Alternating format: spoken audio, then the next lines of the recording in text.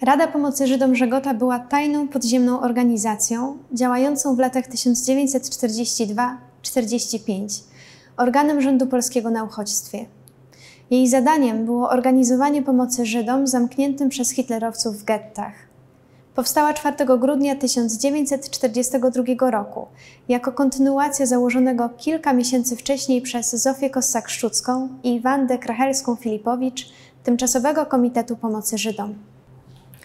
Członkowie Żegoty dostarczali do getta żywność i leki, organizowali ucieczki i wyszukiwali po aryjskiej stronie ludzi gotowych ukrywać uciekinierów, mimo że groziło to śmiercią.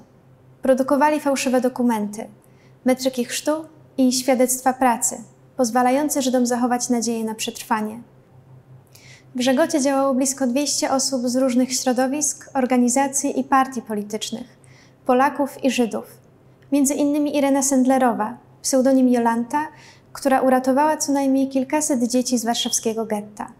Przedstawicielem z ramienia Frontu Odrodzenia Polski był w Radzie 21-letni Władysław Bartoszewski, pseudonim Ludwik. Nie od razu trafił do Żegoty. Po zwolnieniu z Auschwitz w kwietniu 1941 roku nawiązał kontakt z podziemiem. Złożył przysięgę i dzięki swojej sąsiadce, harcerce Hance Czaki, sekretarce szefa Wydziału Informacji i Propagandy Komendy Głównej AK, rozpoczął pracę w Biurze Informacji i Propagandy Komendy. Przed wojną dobrze poznał Żydów. Jako dziecko bawił się w warszawskim Ogrodzie Krasińskich niemal wyłącznie z nimi. W tej części miasta mieszkało niewielu chrześcijan. Podczas zabaw poznał język jiddysz i nieraz słyszał Żydówki ostrzegające swoje dzieci: nie baw się z tym głupim gojem. Ale jego rodzice prowadzili dom otwarty. Ojciec mawiał: nieważne czy Polak, czy Żyd, ważne, aby był wypłacalny. Być może to dlatego wiosną 1942 roku ktoś znajomy poprosił go o wyrobienie chrześcijańskich metryk dla żydowskiej rodziny. To był dowód olbrzymiego zaufania. Tak trafił do Zofii Kossak. Nie od razu wiedział, że to właśnie ona. Miał spotkać się w antykwariacie z Weroniką. Zobaczył starszą panią ze źle ufarbowanymi włosami. Dopiero po chwili rozmowy zorientował się, że rozmawia z autorką Pożogi i Krzyżowców, powieści, którymi zaczytywał się przed wojną. Zaproponowała mu współpracę. Po latach tak wspominał: bałem się. Za pomaganie Żydom była kara śmierci. Ale wstydziłem się powiedzieć Zofii Kossak, że się boję.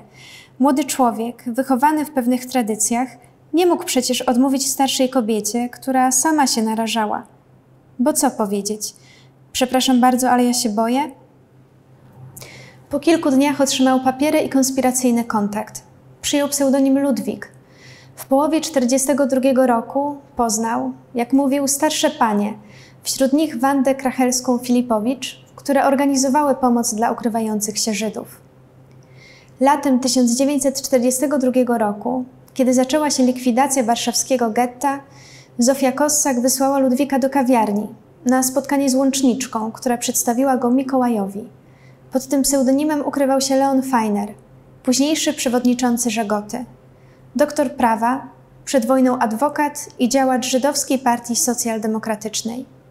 W pierwszej chwili Bartoszewski uznał, że to pomyłka. Człowiek, którego widzi, nie może być działaczem żydowskiego podziemia. Wyglądał na ziemianina, miał sumiaste wąsy, różowe policzki i jowialny sposób bycia. W niczym nie przypominał Żyda.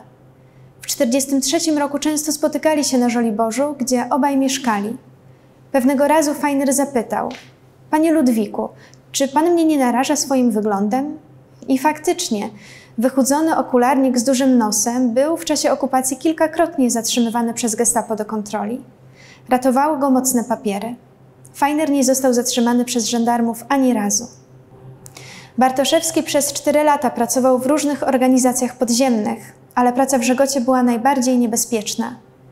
W 1944 roku do siedziby gestapo przy Alei Szucha trafił donos.